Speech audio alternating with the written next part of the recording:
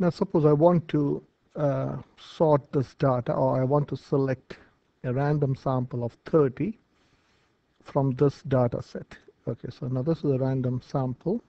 You got 150, the data 150 for females, and this is a net worth. So it is a net worth is your assets take away your liabilities. Okay, so the first female has a net worth of 509,000. The second female has 64,000. Now, if suppose I want to select a random sample of whatever number from this population using simple random sampling, first I'm going to generate random numbers. This is a excellent formula in Excel. So what you do is you go always start with equal RAND bracket close bracket. So this will generate random numbers like this. If you press enter, this is a random number. Now you got numbers. This is 9-digit random number. Each of the number has got equal chance of occurring, so it's a uniform distribution. Now if you highlight this data, and if you double click, catch the tail and do double click, this will randomly generate. Now this is random numbers. Okay, if you go scroll down to 154, so all these are random numbers. Now you can sort this, so, and then you can sort this in from the smallest to the largest. You can do like this. Highlight the top row and then go Control Shift and the down arrow. If you Control Shift down arrow, this will highlight the whole thing.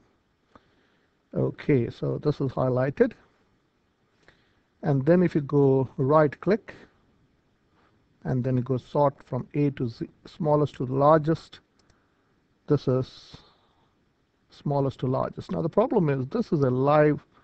That means this number keeps on changing. Now this is good enough. Suppose, can you see this is sorted from, this is a different order. You got 137, 127 and so on. But we want to, if you click on this, if you change this and if you enter and say, if you go double click on that, it will keep changing. Okay, so if you go and do some enter, so if you enter, the numbers can change. Okay, so if you double click on that, you will get a new set of numbers. Now I don't want these numbers to change. Suppose I want to keep this static. I want to change this into values. So first highlight this cell and go Control Shift down arrow. So this will highlight the whole random numbers. I want to change these random numbers into fixed values that will not change. Then you go right click and then you go enter copy. So this is highlighted, and then you go to, this will become active.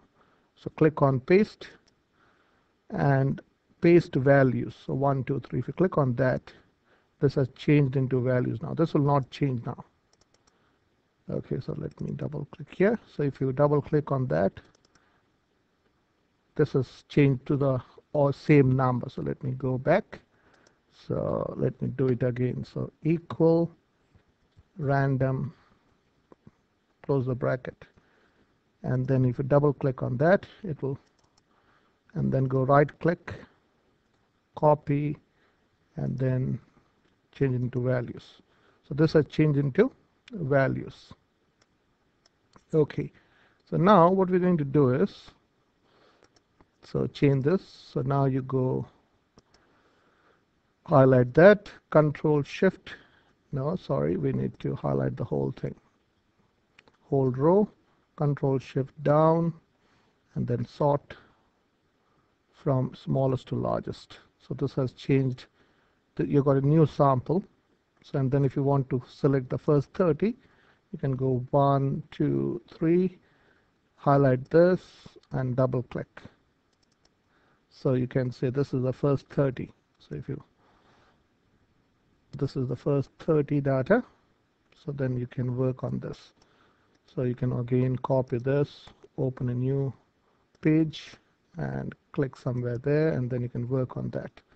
So this is a random sample of 30 I got from this sample set. You can keep changing the formula. So if you want to do it again, you do the same thing, equal rand open bracket close bracket enter. Sorry, I put a 0 there. Close the bracket, enter. And then if you double click it and then first copy it, and then this will become alive, change it into values. And then you can highlight the whole thing, Control Shift down arrow, right click, sort from the largest to the smallest if you want, and this you got a new set of sample. Okay, and then you can take this and say highlight it. You can highlight up to 30,